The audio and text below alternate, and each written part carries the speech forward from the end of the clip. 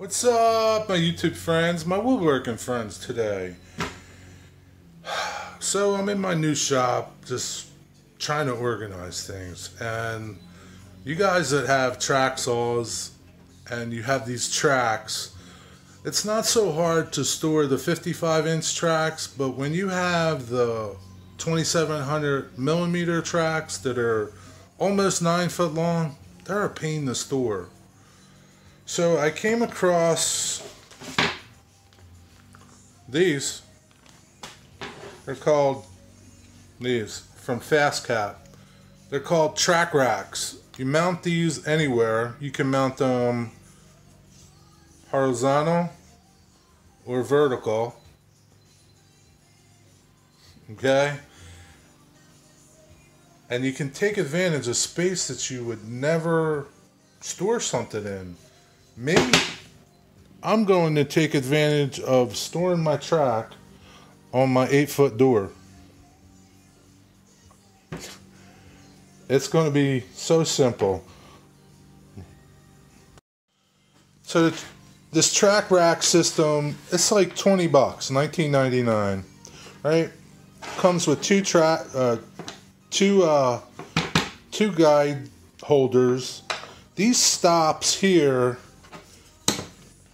fit in little recesses on the bottom. This is if you're going to mount your tracks vertical. Okay, so the track bottom would sit against here, and you can mount it vertical on your wall. Okay, so your track is vertical, up and down. I don't need these because your track locks into here. Okay, because I'm going horizontal. All right. So these will fit all the tracks. I believe the only track that you will have to modify this is for the Makita track.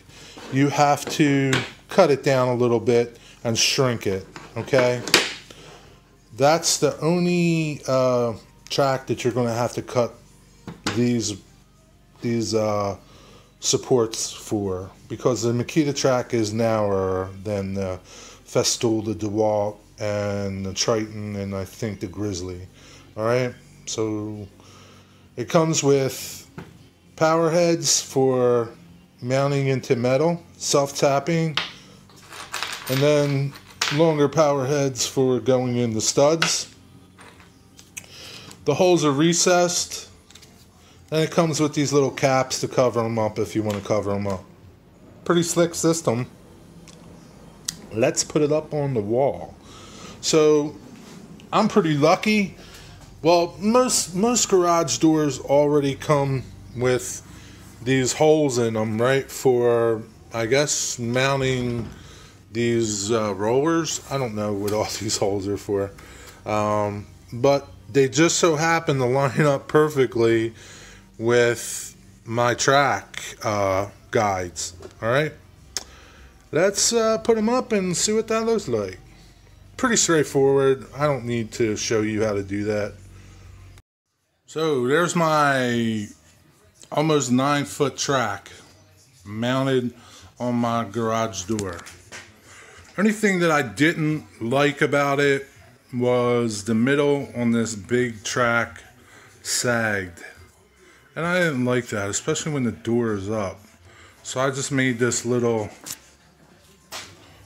block here to support the track in the middle so it didn't sag. So let's go up.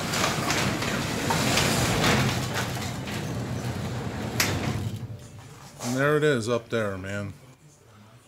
Safe and secure. Out of the way until I need it. Hope this helped you. Check them out. I think you'll like them.